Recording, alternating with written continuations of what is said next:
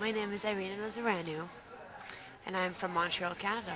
Irina's career as a model took off after her friend, Kate Moss, featured her in a fashion story for the December issue of Vogue Paris in 2005, which Kate co-edited. Give this video a like if you know her. Irina has a very energetic personality. My brain. You saved my mind anywhere.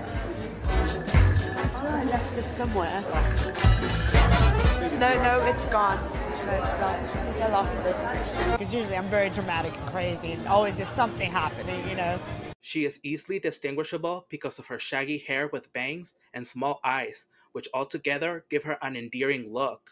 Although Irina did not become a super famous model, she did, however, become an ambassador for Chanel and a muse to Karl Lagerfeld and Nicolas Ghesquière. She can also be very witty. Models eating? I mean, come on. I mean, they're humans. Models are humans too, you know. Kasia Struss is another one of those models that are not known worldwide unless you are a fashion enthusiast. Please subscribe if you have heard of her before.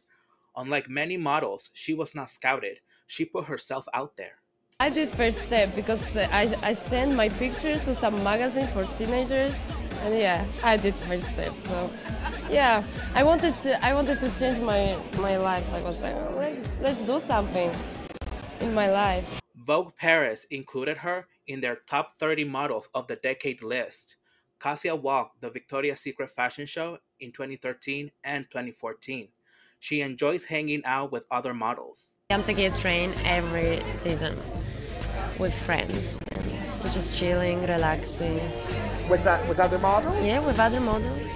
With my good friends, Hannah Gabi, Ginta, Daria, and a bunch of others. Hi, my name is Edita Vilkeviciute. Edita adds to the list of models that are not very known outside the fashion industry. She never thought of being a model. I didn't want to be a model, and it just happened. And I didn't know anything about it. I knew few top models, and that's it. Nothing more. She debuted on the runway in the spring of 2006 for Roberto Cavalli. She has been the face of Karl Lagerfeld, Dior Beauty, and Emporio Armani.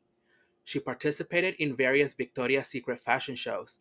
Out of the various features that make her very photogenic, she believes her smile is what makes her stand out. I think I have my smile, which I carry around. This is my lucky charm. I think so.